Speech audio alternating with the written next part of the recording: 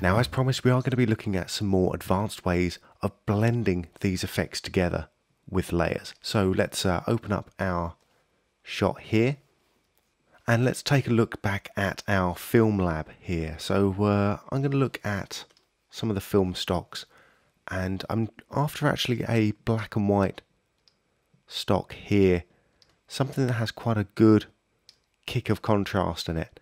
So actually something like the Agfa APX 25 there. Just check out the before and after.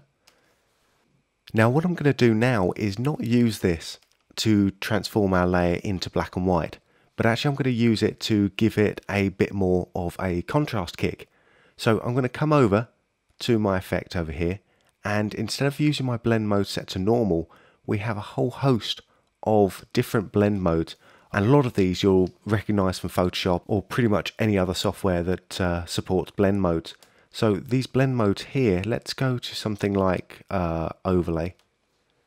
That's maybe a bit harsh. Let's take it to soft light instead and look at the before and after. So we're now using that black and white image as our soft light layer. Let's just click on this button over here, which is our magnify. And this is going to give us a 100% view of what our current effect layer is. This is actually really cool to see exactly what a particular effect is doing while still being able to see the main preview over here. This also has the advantage of not showing us what the blend mode is doing, so we get a chance to really sort of compare what's going on within the layer.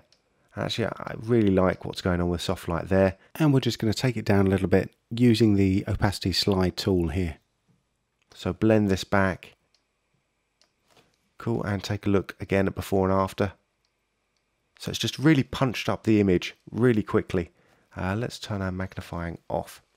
But I'm not finished yet, so let's add another effect on here. Let's check out the film stocks one more time.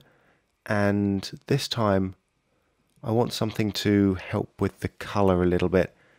So I'm looking for something that's quite special, and we've got a whole load of very special looks. And in this case, actually, I think I might go down for something in a Polaroid. So maybe something slightly warmer. Yeah, I really like the tones of the Polaroid 669 with the cyan shadows. I want to make sure actually that there's no grain in there. So come to my parameters, make sure the grain is turned off, and it is. So actually just looking through here, you know, there's so many parameters that we can change and tweak and customize with all of these effects. It's actually unreal, which is also another reason why it's great that we have so many presets to choose from at the beginning. So I love the tone of this. I can try and experiment a little bit and see what happens when I change it to maybe to color or saturation or something.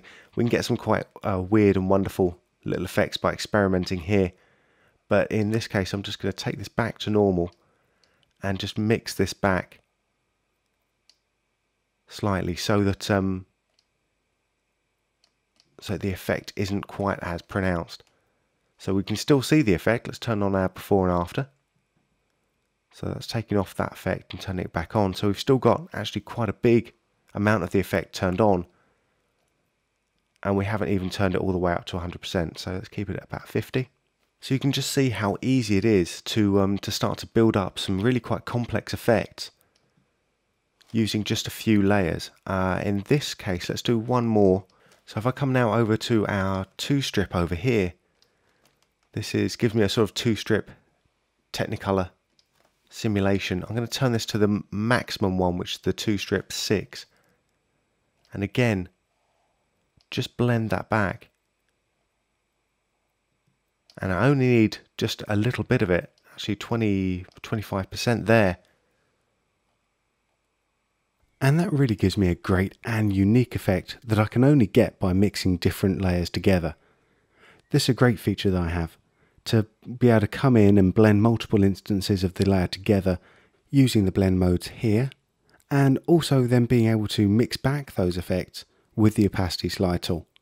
And all of that directly within DFX.